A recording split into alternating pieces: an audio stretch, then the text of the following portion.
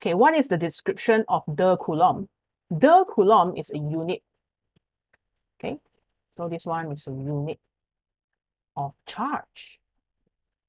In fact, it is the Coulomb, so it's a unit of charge. It's actually 1C.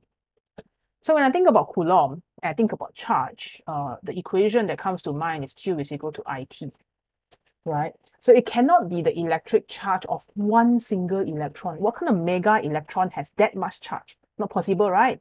So one electron is actually 1.6 times 10 to the power negative 19, your elementary charge. Okay. Electric charge transferred by a current of 1 ampere.